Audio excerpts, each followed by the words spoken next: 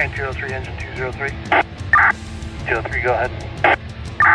Have heavy smoke on the horizon. Appears to be on the Charlie side of the vape shop strip mall next to Ross and the Sally's hair salon. That smoke on the horizon, you're going to Charlie side. All right, Froggy, we're going to pull the 2.5 pre-connect for fire attack transitional on the Charlie side. Then I'll meet you forward with the attack pack and the irons. Copy, Cap. Pull the 2.5 pre-connect to the Charlie side for a transitional attack. 203, engine 203. 203, go ahead. Engine 203 is going to be on the Charlie side of the vape shop. We have heavy smoke and flames entered out the back door. Engine 203 is going to have command. Command's going to be forward in the offensive strategy. We're going to be pulling a 2.5 pre-connect to the Charlie side command door for fire attack. We'll be transitioning to the attack pack. We do have our own water supply. We bypass an IRIT this time. Charlie side, working fire.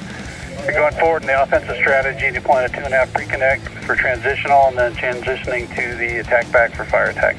You have your own water supply, bypass an IRIT.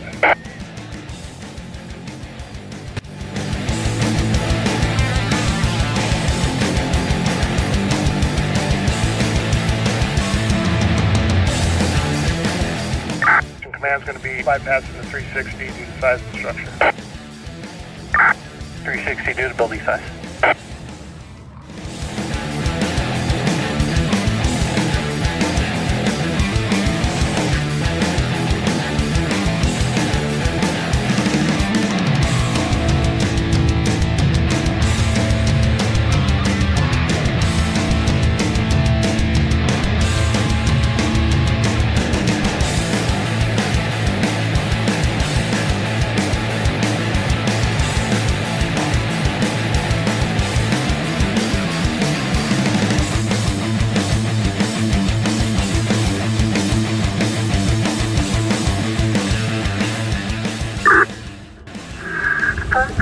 Switching to the attack pack.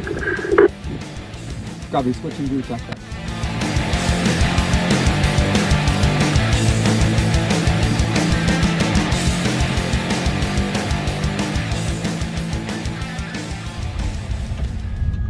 All right, Chief, so we were talking initially about the utilization of a 2.5-inch firefighting line versus the 1.75-inch.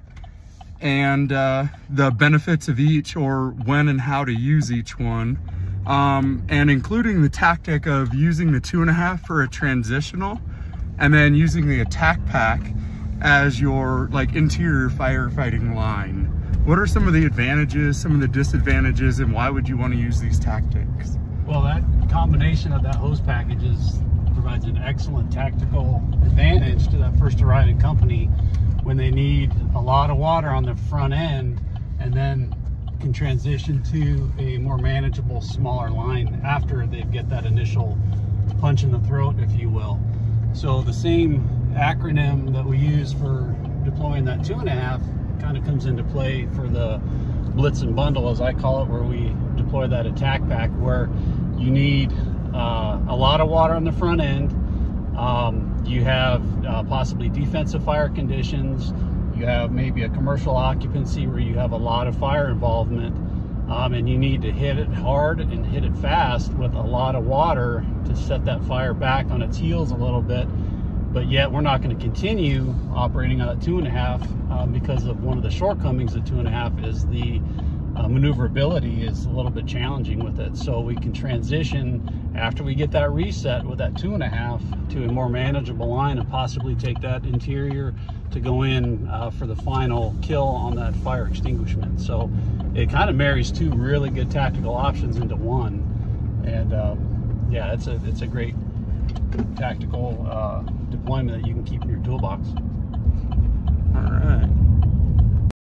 All right, Captain Davila, so what are some of the times, or when are some of the times that you think that you would use a 2.5-inch firefighting line over an 1.75 line? So for me, depending on what the is, if it's residential, commercial, if the fire has been vented, what our water supply is coming into the incident, all is going to take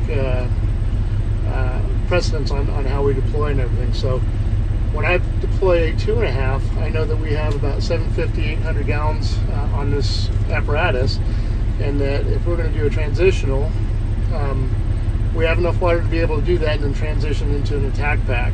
So when we come to the commercial properties, I look for my hydrants to figure out where they're at. With pre-planning, knowing what our hydrant pressures are, I know that in this scenario, we'll be able to get our own water supply, so I'll be able to deploy a 2.5 inch for a vented fire, especially in commercial properties. It gives us the reach that we need. It gives us the water, the volume that we need to be able to reset that fire. And then when we need to make interior, we can transition from the 2.5 to the attack pack, and then make our interior attack from there. So life safety also is the primary concern, and being able to get water on that fire quick to be able to separate that threat from any victims that may be in the building. So all that's what's going to take into consideration there. So. Okay, so what I'm kind of gathering is it depends on your occupancy type, and then big fire equals big water. Absolutely.